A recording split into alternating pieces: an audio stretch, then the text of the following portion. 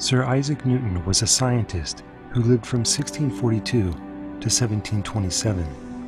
He developed the three basic laws of motion and published them in 1687 in a 3-volume work called the Principia Mathematica. Newton's discoveries helped start a scientific revolution and led to the fundamental understanding of how bodies move through physical space. The first law of motion, the law of inertia.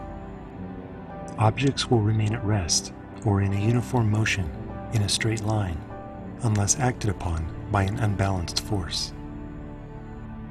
Here we have 3 spheres on a table in a state of rest. The gravity pulling the spheres down is countered by the force of the tabletop pushing the spheres up in the exact opposite direction. The balance of forces is what keeps the spheres at rest on the table. This sphere will act as an unbalanced external force. Without another force to counter its movement in the opposite direction, it becomes an unbalanced force acting on the other spheres. The external force collides with the spheres and changes their motion state. The natural tendency of an object to remain at rest or in a uniform motion in a straight line is called inertia.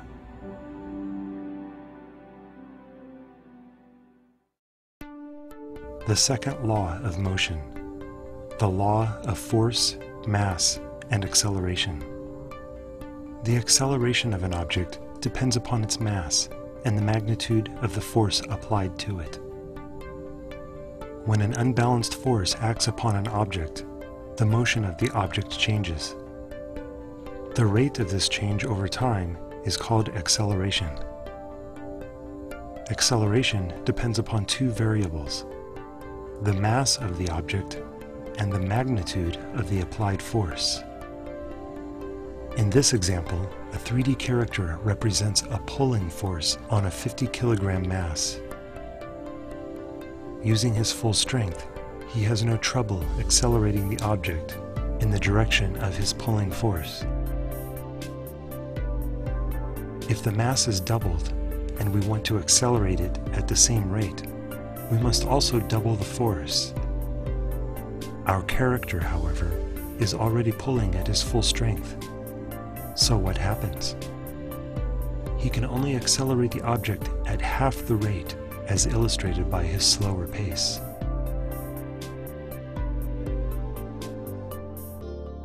This relationship between force, mass, and acceleration is the source of one of the most important equations in physics.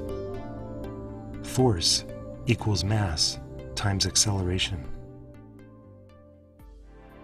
The third law of motion, the law of action and reaction. For every action, there is an equal and opposite reaction.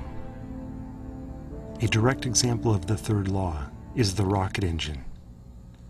Look at the hot gases streaming out of the shuttle's engines.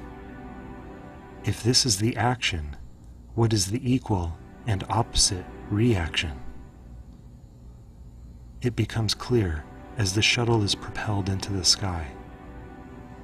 The reaction to the gases escaping from the engine is the pushing of the spacecraft in the opposite direction.